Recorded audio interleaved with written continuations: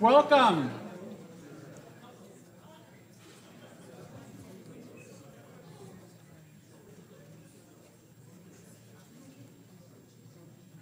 Good morning. Welcome all to Saïd Business School at the University of Oxford.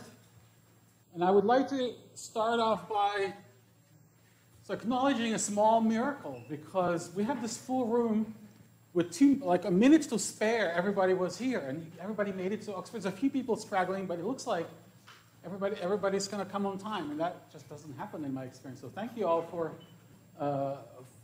just making it on time and coming through. And I hope that you're going to have a good time here with us. So my name is Dominik Lukeš. Some of you may have seen me on the YouTube and the conference website. I am a digital learning technologist here at the Saïd Business School, along with my colleague Tim, who's not with us because his wife has had a baby yesterday. So, some people will jump at any excuse not to come to work. And so this is our, I almost at first, but we don't know if there's going to be a second, that's a symposium, conference, get-together, unconference, I don't know what to call this, on the use of video in higher education, and hopefully sort of bringing a lot of your guys' experience and thoughts and ideas, questions and answers together in this day. So you will see here there's a Twitter wall in the back and there's a Twitter wall here, so please do tweet up a storm. If you want to start taking notes, it's the bit.ly link on the VIHE, Video in Higher Education, collaboration. So there's a Google Doc that will take you to other Google Docs, so you can take notes all the way through, put feedback in. And of course, you can then find all of that will be published on the website, which you've already been to because you have to register through it.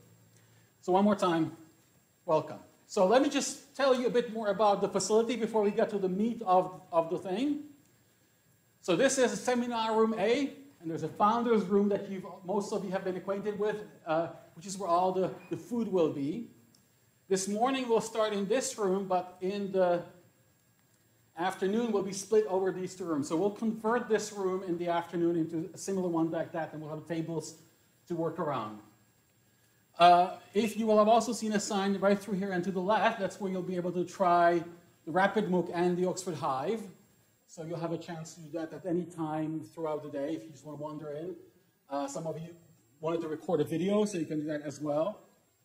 I promised you 2 Rapid MOOCs, but sadly we had one delivered, but we were not able to properly set it up in time. So we just have the one, but I think hopefully that will be enough. And the Hive is right across there. Now, you will have noticed that this building, it's quite a beautiful building. Somebody's told me this morning that this is like one of the most architecturally interesting buildings they've been in a long time. So thank you, thanks for that. But also it has some limitations, and one of them is access. So once you're in, you can get out, but it's a bit of a challenge to get back in. So if you do have to leave here, then there's like a number at reception you can call, and somebody will have to get you in. The reception cannot just let you in willy-nilly. So, however, you're not stuck in a building, because you will notice that we have some of these fresh grounds all over the place. So you're welcome to use the courtyard over there, but there's also like a little park area. You can walk around there lunch or during break times. And speaking of fresh air, if you like to filter your fresh air through some cigarettes, then there is an area in the far end. You will sort of notice some people sort of skulking around and inhaling all sorts of things. So if you're one of them, join them. Now, many of you will have discovered where the ladies and gents are. So ladies are all the way to the end, to the left, and the gents are all the way to the right, that way. So that's about the facilities. There is no scheduled fire alarm for today. So should you hear one, make your way orderly to the way you came in, or in an orderly fashion, and just congregate outside, and we will then make sure that everybody's accounted for. Does anybody have any questions about our facilities or how to get from place A to B? Okay, good. So thank you. So let me just spend a few minutes setting the scene for today. What I just going to maybe share with you a little bit of my journey, how I got here. And if at any point during that moment you feel like you want to ask me a question or disagree with me or just tweet about being here, please do that. So the theme of today is bringing together research, the technologies, pedagogies, and policies. So all across, and if you look at the agenda, then you see that that's pretty much covers that whole range.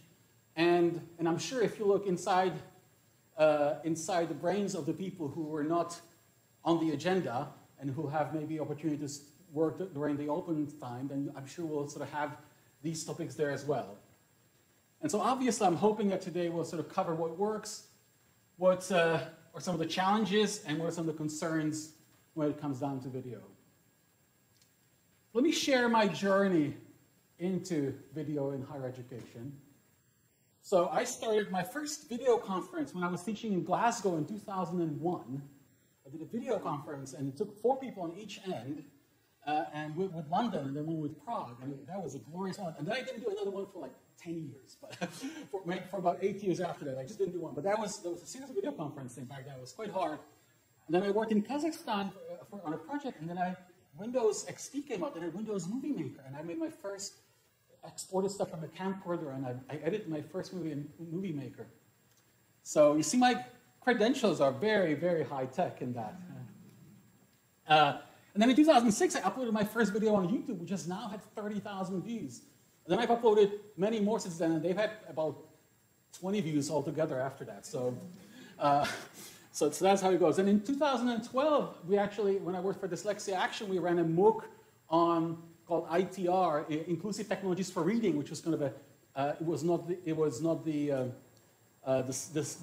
connectivist MOOC, not one of these sort of extension MOOCs. And for that, we actually built a studio because we had some funding, so we built a studio. So that was like a massive, massive process. And I also spent a lot of time with Camtasia recording little screencasts and little mini lectures. And that was just 6 years ago. It just feels like it was yesterday and a million years ago at the same time. And then last year, I went to the Learning Technologies show in London, and I saw this thing called RapidMOOC there, and I just immediately knew I wanted one. So, by the way, I am not being paid for this. This is, I just want to explain, but RapidMOOC are paying for our food, but that's all the commercials said. And then I came here and I said, well, let's get a trial for 1 week, and we got one, and then I applied for funding from the university, and it's innovation fund, and they said, yeah, sure, why not? They said, why don't you buy 2? So we bought 2.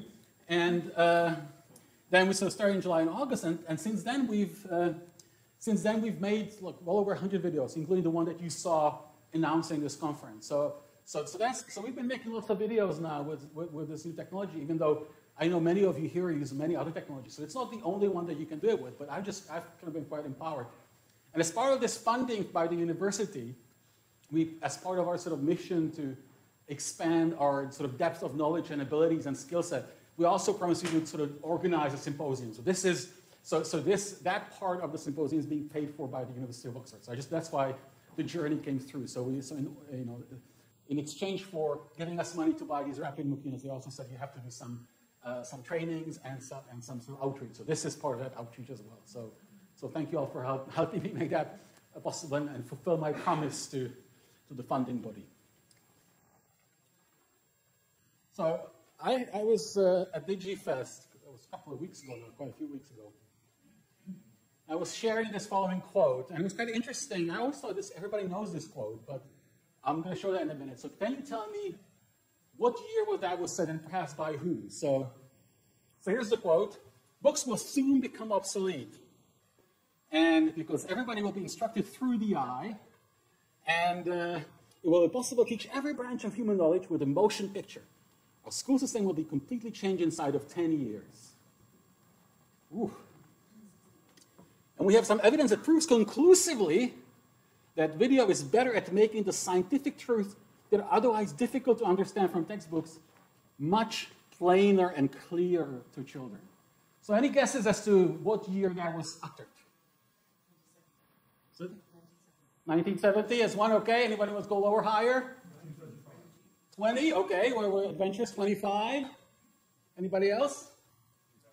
2001, okay, that could have been. And so Anybody wants to guess who might have said something like that? So, ladies and gentlemen, the year was 2013, and the man was Thomas Alva Edison. That was before the talkies were, that was before motion picture theaters were all that common around the world, and he already was kind of thinking that ahead. So 2013, 1913 plus 10 years, what happened? What on earth happened? Why are we not, what are the books doing around? Why don't we do everything through video?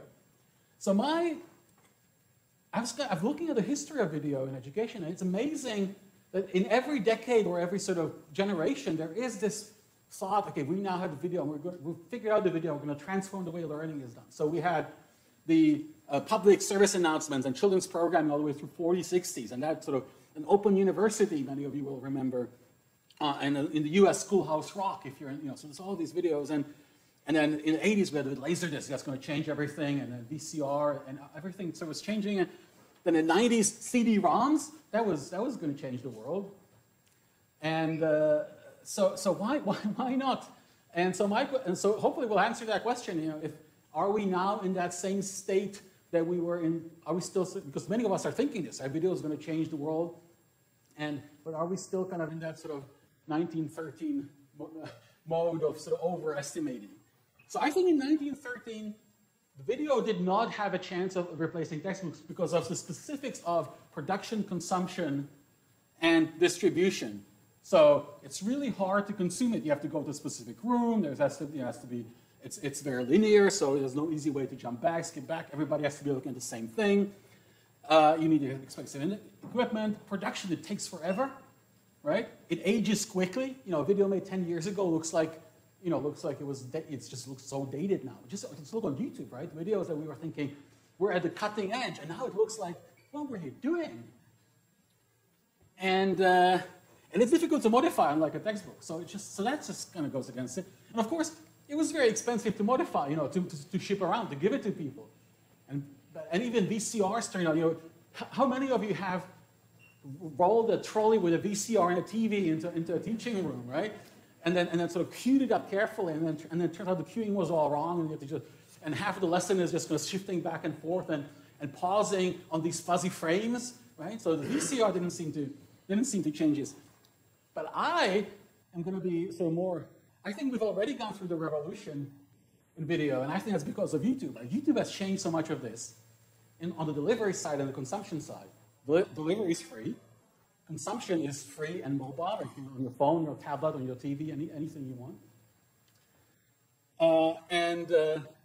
It's easy to consume because there are no captions. It's easier you can listen at double speed. You can put navigation in. You can use some like H5P. And it's easy to produce. You have cheap tech. You have a phone. You have some like RapidMook, which is perhaps not cheap, but so you have all these things. And that's already enabled all these new pedagogies, the new MOOCs, the flipped classroom, the sort of informal learning revolution, lecture capture. People are going to be talking about that later, right? And we have platforms like YouTube, Vimeo, bandwidth providers like Akamai, all of these guys. So new platforms, businesses, new institutions. Khan Academy, who would have imagined that 10 years ago? So I summarized this in this little course that I created, using video on video.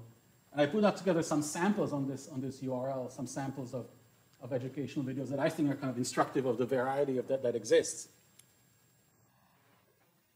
But I want to be mindful, that's kind of my sort of hopefully setting out the theme for today. I want to be mindful of the hubris and ultimate folly of Edison, right, in 2013. So I think we still have some questions ahead, and that's why I'm hoping you will help me, not answer them, but help me sort of explore those questions and maybe come up with some answers, and hopefully there will be. So that's going to, if I was Hercule Poirot, I would say, you may be wondering why I gathered you all here. So this is why. I still have some questions and need some help.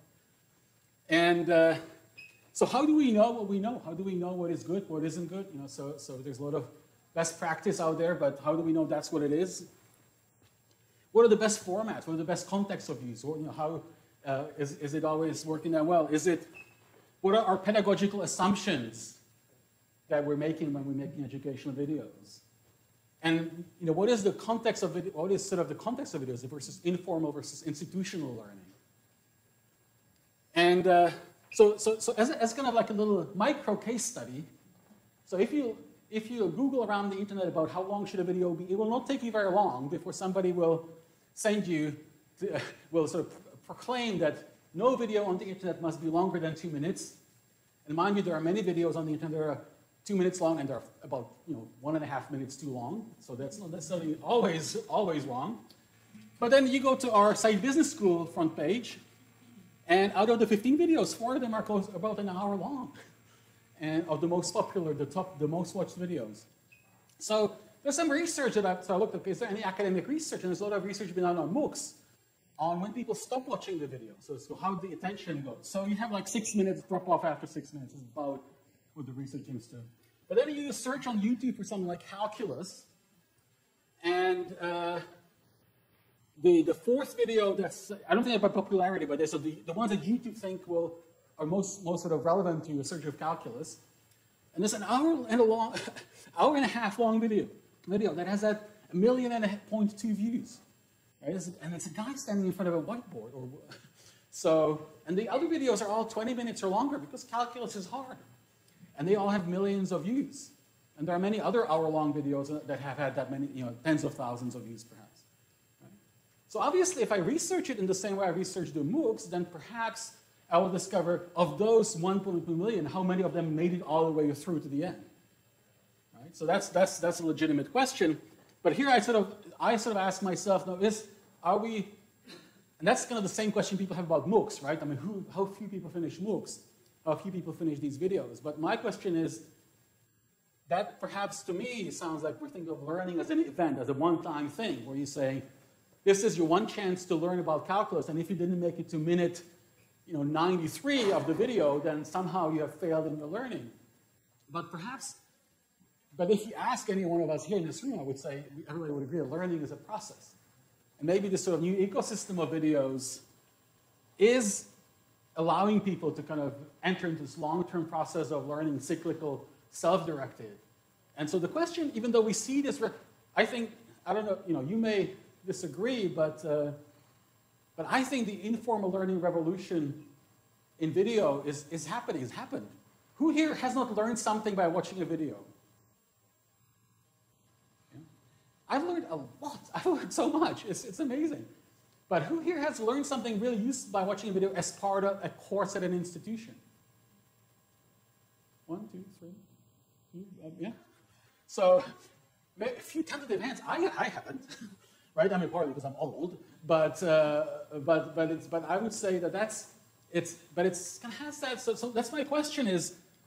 So that's kind of like my question that I hope maybe some of you will sort of help me answer is that if you agree that video has revolutionized informal learning already, because there's things that from fixing my washing machine to learning the pianos, things I couldn't have done.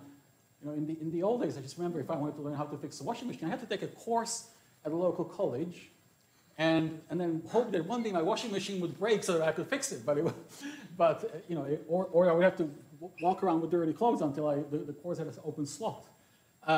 So that's already happened. But sometimes can we actually translate all that into the institutional context, right? If it's in a course that is all event-based and directed by exams and institutions. And it's kind of like a one-chance saloon. So maybe is it a completely different beast? Are we like, and I don't know. I don't have an answer to that. But that's kind of where I think perhaps some of the worries that we might have about being over-enthusiastic with Edison and so on. So that's kind of where I think. So I'm hoping that we'll have some of that discussion throughout the day. I'll just ramble on a little bit. I'm pretty. I'm reasonably passionate about video. I don't know. It feels like it changed my life. So what's the day ahead? So you all have. And I'm going to have to start out with an apology. Half of you have a beautiful badge with the agenda on the back of it, and half of you don't. And I'm going to blame Microsoft and Mail Merge, but the real culprit is me, because I printed it out and it seemed so good, and I was thinking, surely Mail Merge is a solved problem. It turns out it isn't. Something went wrong, and only half of them got printed. So my apologies My apologies for that. So, so this is the agenda for the morning. So we're going to have two sets of lightning talks. And again, my original intention was to sort of intersperse table discussions with lightning talks, but it turns out it takes about 20 minutes to rearrange the room because we have to put all the tables around and everything. So we're going to have the lightning talks in two blocks. So I think they all sound very exciting. So I think we'll be able to concentrate for that. And then we'll have lunch, and after lunch we'll have the table discussions. During lunch they'll rearrange this room so that we can do that. And then so it will look like that room. And then so we'll have sort of table discussions on that, and then we'll end with the open space. And again, we don't have like a formal gathering to come back here after the end of open space. The open space will work a similar way to table discussions. So open space, it's kind of the unconference bit. So that's where any and all discussions are welcome. You're also welcome to go try the Rapid MOOC and Hive. You can do that even during the breaks or any time actually when you feel that you want to learn more about those. And so the principles of this, you've probably all been to an unconference, so you know how that works. So what we're going to do is there are two flip chart stands over there with slots, table numbers, and some slots. So if you'd like to suggest a topic, write on a post-it and attach it to a slot, and then say, I will be in this table at this time, and people can come talk to me about it. So it could be anything you want to do it during the breaks. You can tweet about it. And if somebody else agrees with that topic, you can write some more. Okay, I'd like to talk more about this, put your name next to it. So feel free to do that. And the whole principle of the day is, of that part is that don't worry about, be bold, offer interesting topics, or just maybe you're welcome if you represent an institution that has a product to offer, that's fine. That you can talk about anything you want. Just if people want to come talk to you about it, that's fine. Because of the 4 principles of the open space, which is whoever comes is the right person to have come.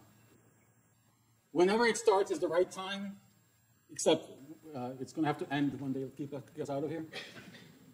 Whatever happens is the only thing that could have happened, and when it's over, it's over. So that's the idea of this sort of open space. So don't feel bound by anything. This is time for you to get as much from each other because you are the real resource in this room. And also, the other principle is the law of 2 feet. So if you feel like you're not learning something, maybe that's even sitting here listening to me, feel free to use your own 2 feet and just rapid move. There's things to see around. And so feel free to do that. So that is the plan for today. So please suggest your topics for the open space on those flip charts.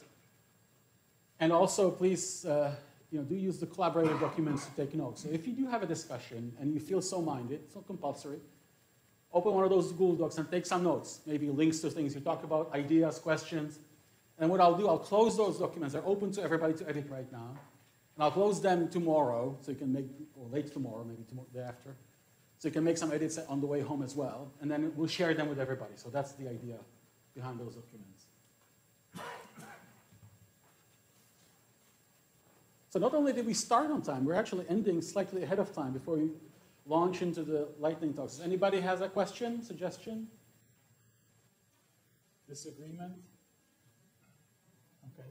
If it gets too hot in here, we can open these doors. By the way, they do open, so we can maybe during the breaks do that so that people don't get a chill. So I think what we'll do is we'll launch into